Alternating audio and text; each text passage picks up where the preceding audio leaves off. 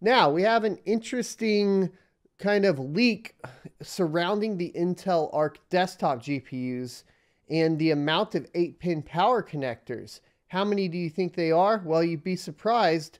I am surprised. Apparently, it's 3.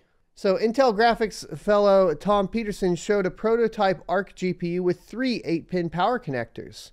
Although Intel didn't show any power connectors in its Arc Desktop Limited Edition teaser, Peterson confirmed this is actually a standard power ATX graphics card, according to Intel ATX 3.0 specs.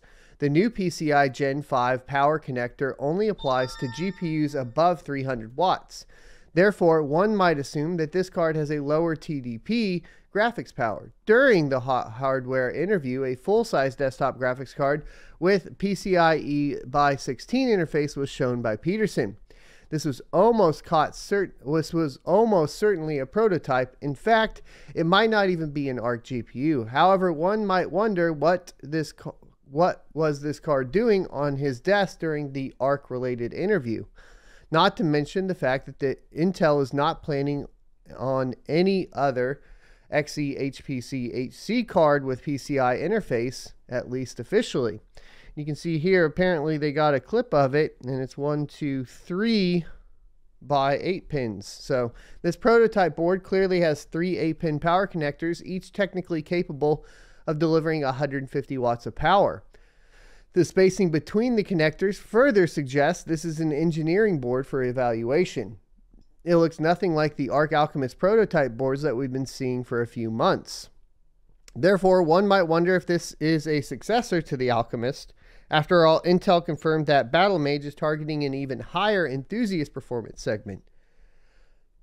But then one might ask, why use 3 8-pin power connectors if the company just announced ATX 3.0 specs defining 300 watt plus GPUs with a new connector? The one that would actually replace all 3 standard 8-pin connectors. What is undeniable, though, is that this was an interview about Arc GPU, and the prototype board was shown shortly after the segment covering desktop teaser video. It is unclear, though, why Peterson decided to showcase this card at that moment specifically. So it's still kind of up in the air. It's a very, very weird leak, obviously. If we are going to be seeing 3 8-pins on the Alchemist GPU, specifically the one with the 256-bit bus and the faster GDDR6, you know, it could mean that the power consumption to hash ratio isn't going to be as good as we've initially anticipated. But it could just be that if this is kind of a prototype sample type thing, they were adding more power to a specific board to see how far they could push any particular GPU and push the hardware. And that's not actually what's going to get released. Either way, we'll kind of have to wait and see. I'd like to hear your thoughts and opinions down in the comment section below.